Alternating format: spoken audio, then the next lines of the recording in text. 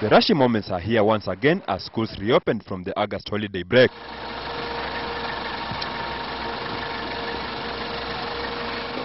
As usual, heavy traffic and long queues at shopping centers were the dominant features of the day. It is all about parents and children in their final touches, with precautions by security personnel to safeguard against possible repeat of school unrest, as witnessed towards the end of last term. Upper Hill was one of the schools that was hit hard during the school unrest.